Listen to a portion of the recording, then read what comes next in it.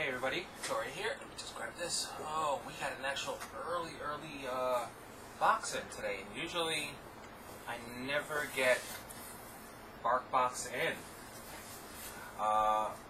So we're gonna do an unboxing of Barkbox. Usually they're like towards the end, second to last.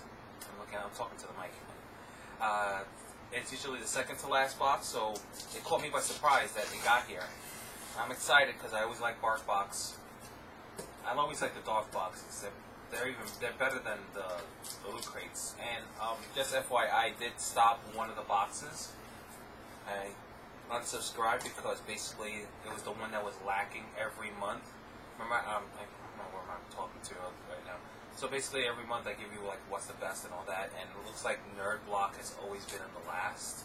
So I unsubscribed, and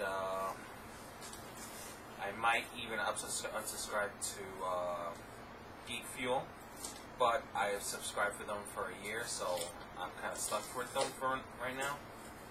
But here we go. The dog ones are always the best because the dogs, they don't care. They get a treat, get a stuffy, they're happy. It could be anything. It could be the worst thing.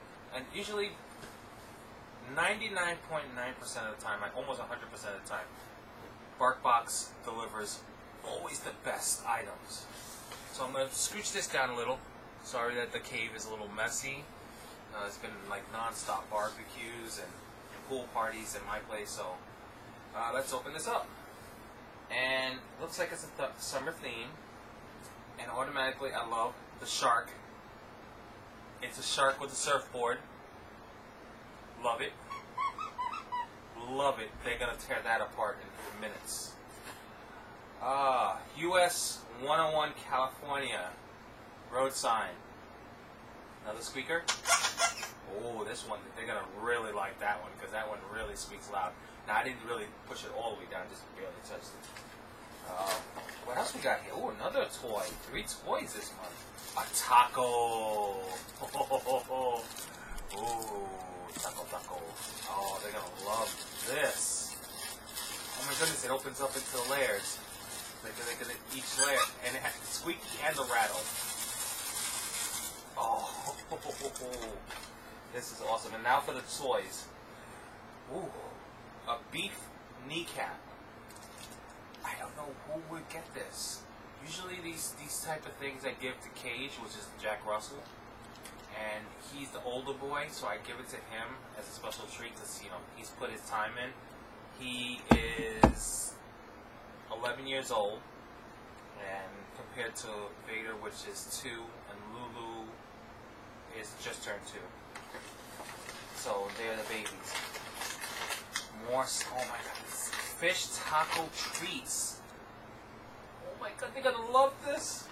So it's basically a California surfer type of theme. And I love it. What's this one now? Seaside snacks. Lamb and honey.